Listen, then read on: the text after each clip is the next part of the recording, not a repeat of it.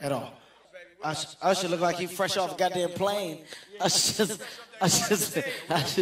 the garden stage. That's my brother right here from day one. We used to wake up and, I mean, damn. No, your eyes aren't playing tricks on you. That was indeed Diddy admitting to waking up in bed with Kevin Hart and Usher. A lot of new, controversial tea has come to light about Sean Combs, and many have raised question marks over the sexuality he says he is in public.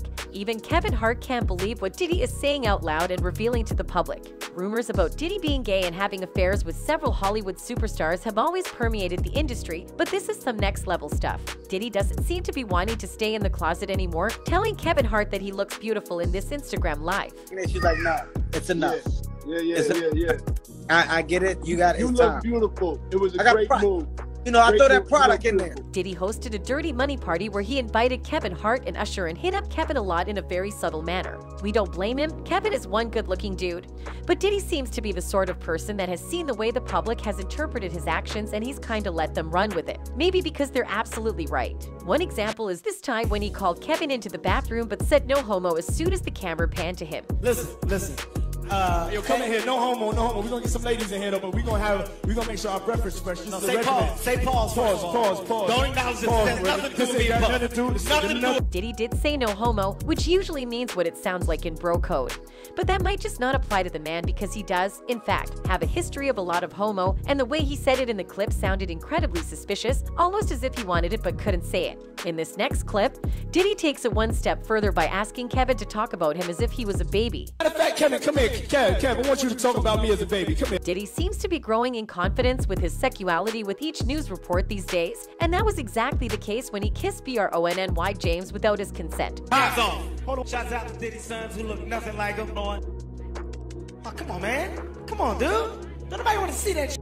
We got a lot of stars in the building right now. Provoking an angry reaction from Kevin Hart himself. Is the jealousy we sense from Kevin Hart? Is the critically acclaimed comedian also a sucker for Sean Combs' Little Diddy? It could certainly be a possibility, but we'll leave that up to you to analyze. Kevin Hart even proceeded to hit Diddy after that, telling him that he should work out and work on his body. Are these two ramping up the heat in the room or what? It's pretty obvious that there's something going on between the two, and it looks very likely to also involve Usher considering the way Diddy talks about him at the start of the video. But all of this is not that unusual when you consider how Diddy has acted in the past and the evidence surrounding his seemingly hidden sexuality. Back in the day, when he was just a baby-faced teen signed to LaFace Records, he was taken under the wing of none other than P. Diddy himself. Sounds like a dream come true, right? Well, hold on to your hats, because it turns out there was more than just mentorship going on between these two.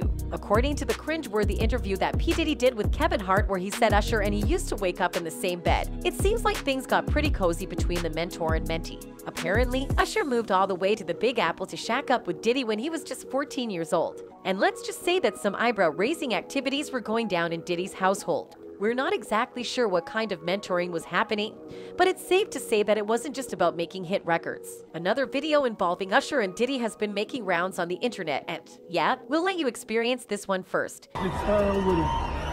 Breathe it in. Yeah, they yours when you go see this for you. This ain't for nobody else but you. You take that time, boy. I see you. That's just Diddy amping Usher up for his next performance, but what's really revealing is what he says after that. Fly ass motherfucker doing baby. You were in the kitchen eating all my cereal. Hold up. My ears must be playing tricks on me. Did you just hear the latest rumors about what Usher was getting up to in the kitchen? And you thought people were exaggerating when they said things got freaky when he was living with Diddy. Despite all the whispers and speculation, Usher has been pretty tight-lipped about what really went down during his time under Diddy's wing. But during a juicy interview with the one and only Howard Stern, Usher finally gave us a little taste of what we've been craving. He may not have spilled all the tea, but Usher dropped some major hints about just how close he and Diddy really were. Let's just say there was a whole lot of mentoring going on, and it wasn't just about music. Oh no, honey, things got steamy, and we're not talking about the kitchen. Apparently, it wasn't until after Usher's album dropped that he found out about a certain child sipping champagne in the VIP section of a club with Diddy. And guess who that child was?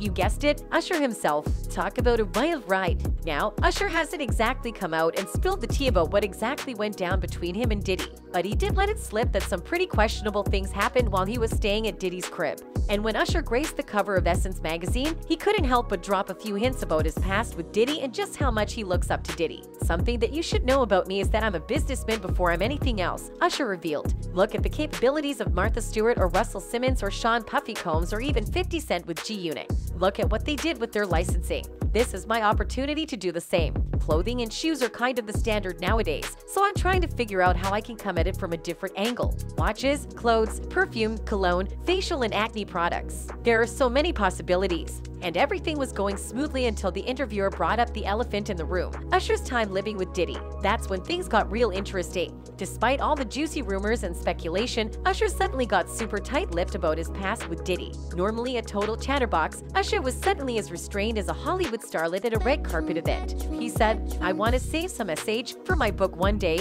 He said, "I'll put it this way, there was a lot of sex. Oh boy." Now, before y'all start blaming Usher's parents for not protecting him from Diddy's clutches, let me tell you what's really going on. According to Usher himself, his parents had no idea what was going down while he was living with Diddy. But that doesn't mean they were just gonna sit back and let Diddy get away with it. Mary J. Blige spilled the tea that Usher's mom actually tried to get back at Diddy. She was not gonna let him get away with messing with her baby boy.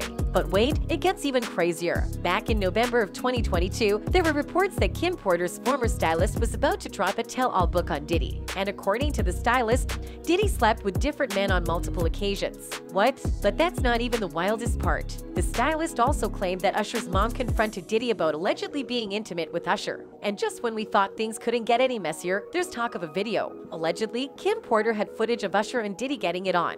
But before we get too excited, we gotta keep it real and mention that Kim died under mysterious circumstances. And when her house was robbed, 2 laptops containing the alleged video were stolen. And it looks like there's a whole lot of smoke surrounding Diddy and his alleged exploits on the down low. I mean, let's not forget about Orlando Brown spilling some major tea about Diddy's alleged secret life. The former Disney star revealed that Diddy had been smashing him and other young men.